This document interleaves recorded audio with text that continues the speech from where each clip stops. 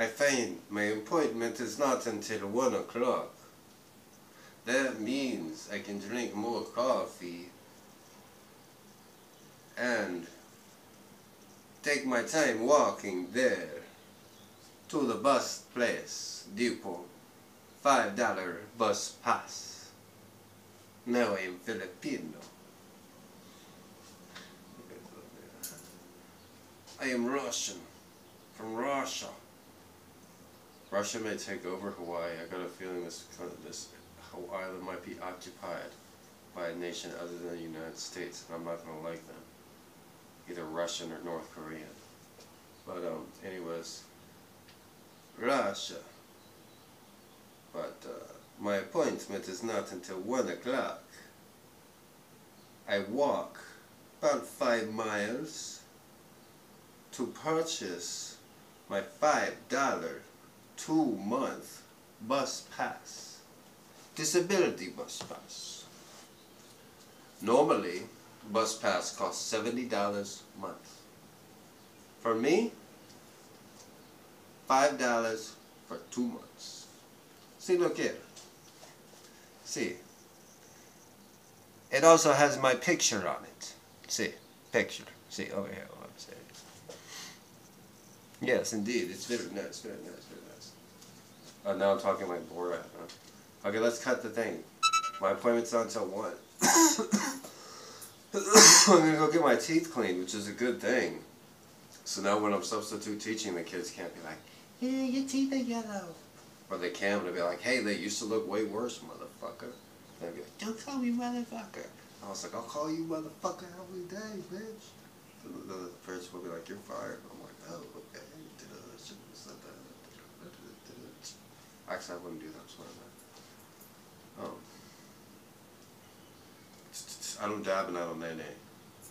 But I drink coffee and I'm pretty fucking wired on it. I just started drinking coffee recently this year. I stopped smoking tobacco, all cigarettes and tobacco this year. Nicotine is a stimulant. And coffee, obviously, of course, is a stimulant as well. Caffeine. Okay, but the point is, my appointment today at the dentist for the teeth cleaning is not until 1. So, I'm not going to eat until then. It's like 9 in the morning, 8 in the morning. I'm going to clean up my apartment stuff. But I'm going to walk 5 miles there to buy my $5 disability bus pass. Like, "Oh, you disabled, you." Hey, okay, I'm not disabled, alright? But I know a doctor who writes bus passes, like, he helps out, he's a socialist, basically. And when he wants people that, like, he knows it's hard to live in Hawaii if you don't have money. And most of the people he deals with are, like, felons and people that have, like, hardcore issues. I look better like that, huh? But most of them are, like, felons and people with hardcore issues. And so, I'm not like that, but I know those type of guys. I don't live that kind of life, but I know those guys that live that kind of life, as they say in Hawaii. And I came across this doctor, and so I visited him, and he knows I'm like just there for the bus pass. But I tell him my problems. Like, sometimes I'll stay here in this apartment if I'm not working or anything for a couple of days, and I won't leave. But I will be productive around here, you know. And it's not like a total agoraphobia. It's just like being extremely cautious and not wanting to go out at night and not getting. There's a lot of like crime and stuff around this Waikiki area, believe it or not, especially at night. But so the plan today is I'm going to have a long walk there. I could try to get on a bus and use this pass, which I easily could. I did it yesterday.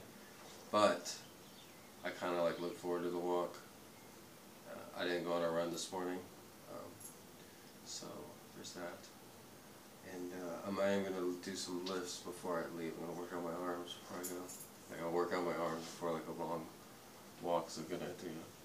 But I've been doing that like every day this year. What else? But yeah, I'm going to go and get this bus pass. It only costs $5 for 2 months, so it helps me out. Normally a bus pass costs $70. So this is like $135 savings for a 2-month period.